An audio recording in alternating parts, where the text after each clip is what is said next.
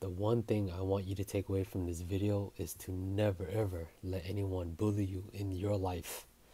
A couple years ago, I used to grow marijuana, and now I had this project with this guy named Eric. I met Eric through a guy named Lynn. Eric and Lynn, they were best friends, and me and Lynn, we were good friends. Our families knew each other growing up as kids, so he was more like a family friend to me. Keep in mind, Lynn was the type of person where he wanted people to kind of fall in line behind him. But as a man, that's just not who I am. I'm not going to play this game of falling in line, playing this stupid thing to try to gain power through him and kind of ride his coattails. That just wasn't me. Now, Eric, on the other hand, he was someone that lacked confidence, someone that had a weak character, and he always rode the coattails of Lynn. And that's why they kind of got along really well. And I think Lynn liked that dynamic between the two. Eric was a bitch, and he was the leader, and he would just kind of follow along. Now, me and Eric, we ended up going forward and starting this project with growing weed. Eric, when I mentioned he had a weak character, uh, what I meant was that he was socially awkward. He didn't have a lot of friends. He had issues with confidence within himself, and then third, he had confidence and issue problems with girls. When it came down to dating, he had a very difficult time. He was nervous talking to girls in person or just, romantically, just dating. He had a difficult time. Even though me and Eric, we did business together, we weren't really the best of friends. So we hung around in this big group.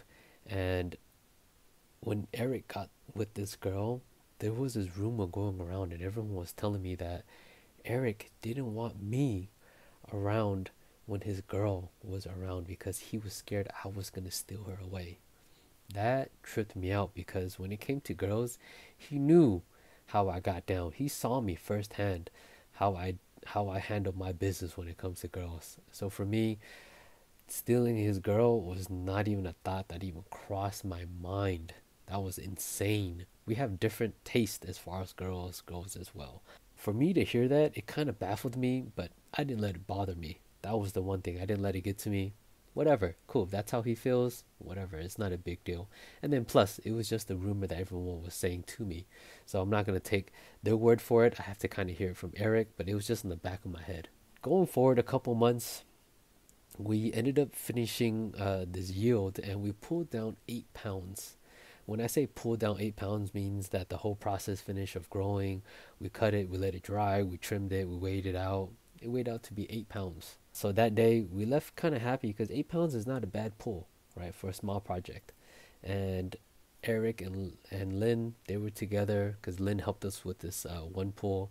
He was helping us trim and he was trying to go ahead and get it sold, right? He'll make a little bit off top. That night, Eric and Lynn, they left. They were trying to make their calls to go ahead and have someone buy this stuff, and I was trying to make my calls to go ahead and have this purchased as well. So we ended up splitting, and that night I ended up going out with some friends. We ended up drinking, things like that. We're having our fun. I was kind of celebrating a little bit because we just finished.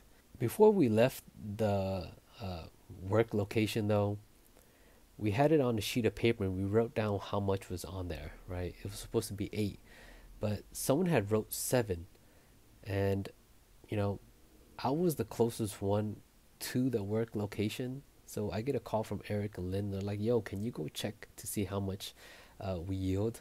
I said, "Sure, whatever." So I pulled up, checked the paper. It says 7. So I give them a ring. Yo, it says 7. They're like, "What? 7? Okay, cool." Hung up. I went back to partying. The next day, I get a call, and it was from Lynn, and he was like, "Yo, why did you say it was 7 when we yielded 8?" And I was like, "What are you talking about, bro?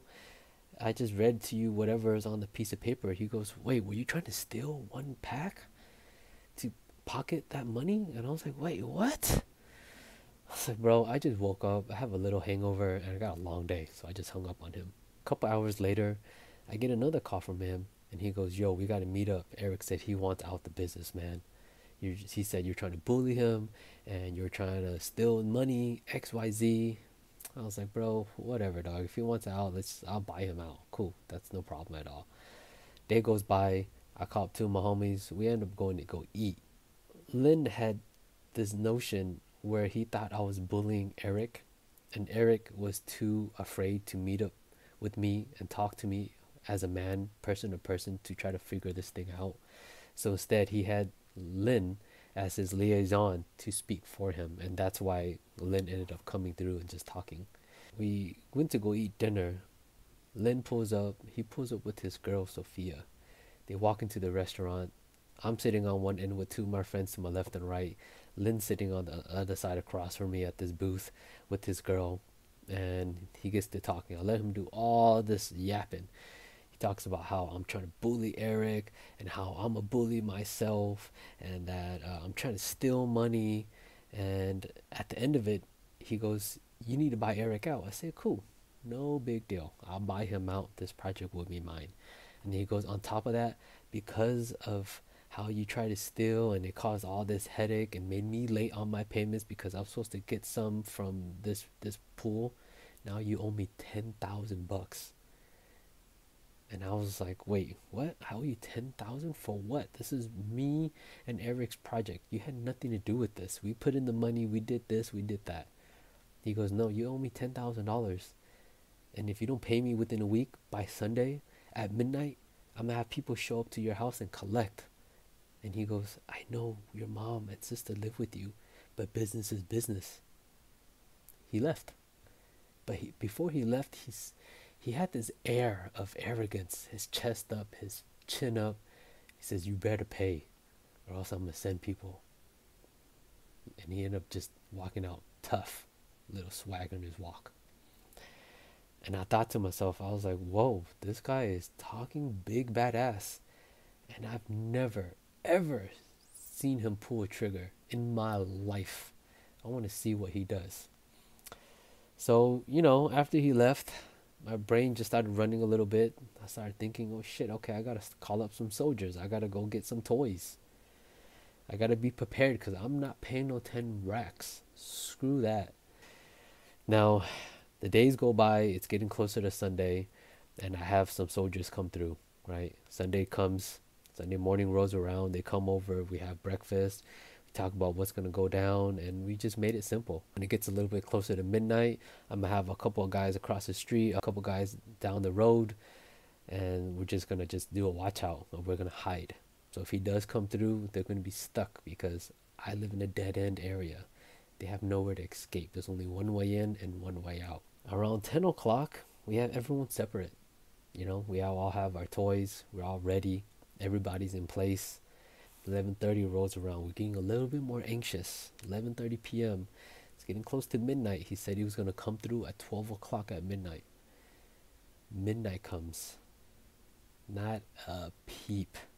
You have to keep in mind the area where I lived in was very quiet. It was an older neighborhood. It was more of an upscale kind of neighborhood, so not a lot of activity that goes down. I was probably the most active neighbor that was there, playing loud music, having friends coming in and out. 1 o'clock comes, nobody. 2 o'clock comes, we kind of just give it up because we figured this dude ain't coming. And I remember we all just came back to the house. We gathered together and we started talking. Man, this fool was a bitch. Fool was a punk. Man, fool never showed up. And I remember everyone was kind of talking. I walked away to myself to just kind of distance and have a little thoughts. And I remember thinking to myself, I should have known, man. The person with the loudest bark usually has the softest bite. And that was that fool Lynn. All talk, no walk. Puffed out his chest like he was a big bad motherfucker and didn't do shit. So the one thing I want you to take away from this video that I want you to do is if you have anyone in your life that's bullying you, that's trying to press up on you and take something that's not theirs, that's yours, I want you to fight back. It doesn't matter if you're going to go down swinging. As long as you go down swinging is what really matters. So that's the one thing I want you to do today. Don't let anyone ever bully you in your life.